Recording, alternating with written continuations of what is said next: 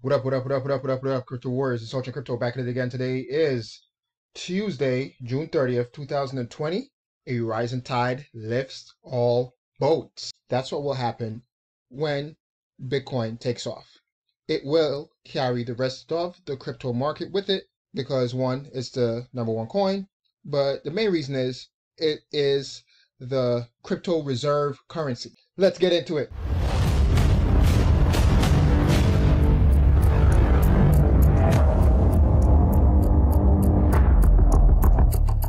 Before I start, actually, if you guys like the kind of videos I bring to you guys every day, please smash that like, hit that subscribe button, that notification bell to smack YouTube in the face. Let them know that you like my content. 84% of you guys are watching my videos and aren't subscribed. Please, please, please hit that subscribe button. And thank you to all the supporters that support me already.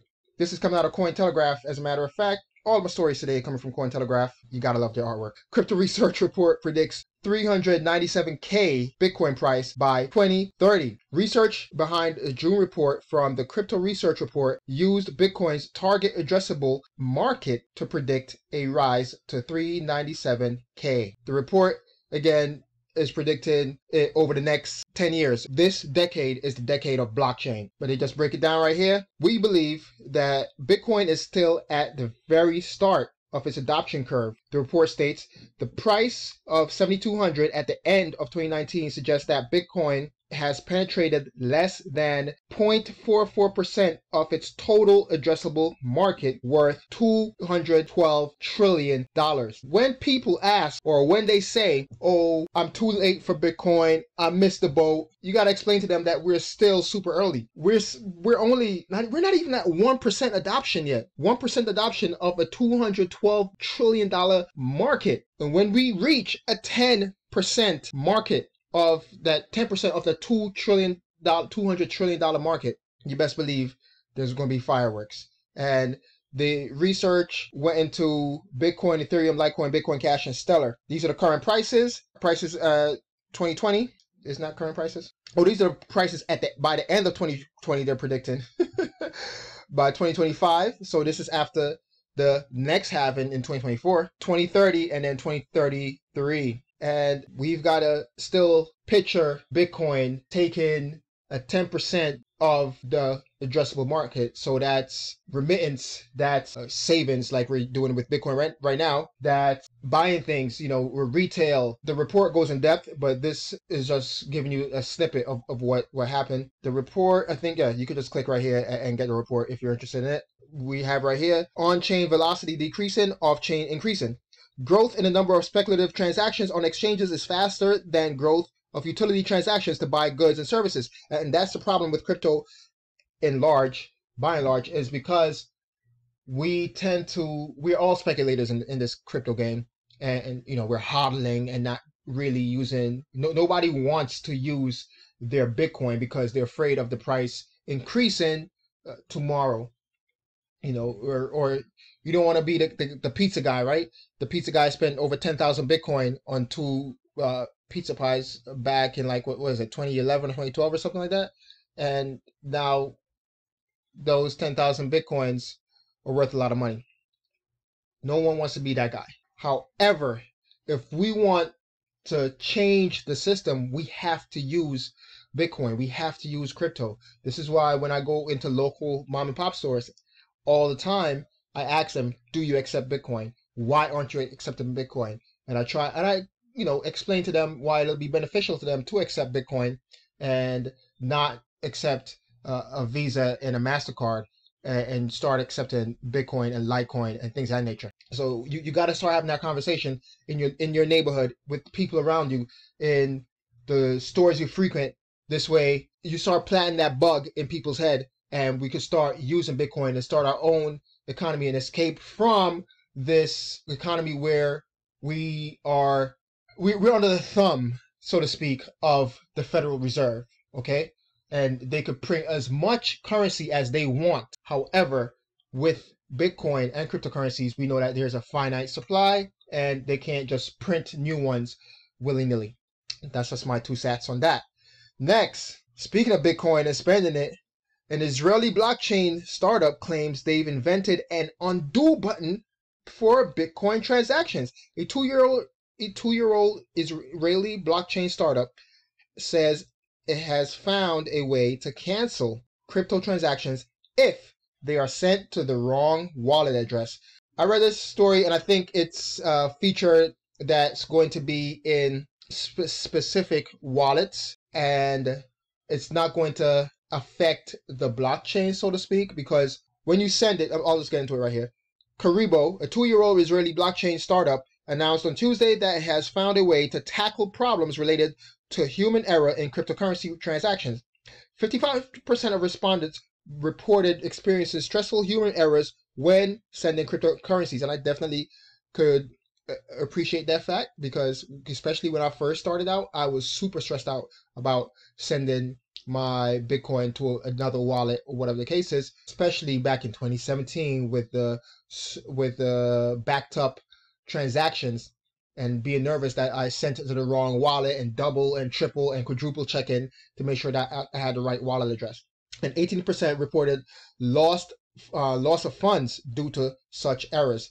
As such, Karibo has invented retrievable transfer, a way for senders to cancel a transaction that is sent to the wrong address. Until the right code has been provided by the recipient, the sender can retrieve the funds anytime. So this is why I'm thinking it's with specific wallets. It's just a code upgrade. So if you're sending Bitcoin to me, and if I don't enter the correct code in that wallet to retrieve the Bitcoin, then it'll just be an unspent transaction, or just a transaction that didn't go through yet. That's not even completed yet. And then you're able to pull it back because I didn't, enter the correct code, or you may have sent it to the wrong wallet. Karibo does not hold the user's private key and has no access whatsoever to the funds or their destination. The password simply governs whether the transfer is finalized or not. Karibo said the retrievable transfer feature is now available on the Ledger crypto wallet for Bitcoin transactions and will purportedly remain free for transaction amounts up to $1,000. Great news, great adoption. Again, it's not specifically pulling back transactions, so to speak, in the fact that when we're speaking about Bitcoin being immutable, it's not affecting the blockchain. It speaks to specific wallets. So with the Ledger, you're able to send between Ledger wallets Bitcoin transactions, and if the receiver doesn't enter the correct password that you both agree upon, then you're able to pull a transaction back and don't let it hit the blockchain. I definitely like that. This will help with the transition and also the adoption of Bitcoin. What will also help is using something like unstoppable domains, where you're using real readable crypto addresses, Sgt.Crypto or Sgt.Crypto, computers.crypto, instead of trying to put in that 16 bit or 16 character wallet address. You're able to put in real words, so like cointelegraph.crypto, and they'll have their wallet attached to that website, to that domain name. That's another way for adoption as well. Next, favorite story of the day: gold versus Bitcoin. $2.8 billion fake bullion scam highlights Bitcoin benefits. A huge corruption scandal involving Chinese loans backed by fake gold is pressuring its supporters to defend it against unforgettable, unforgeable Bitcoin. This is not the first time we've seen something like this.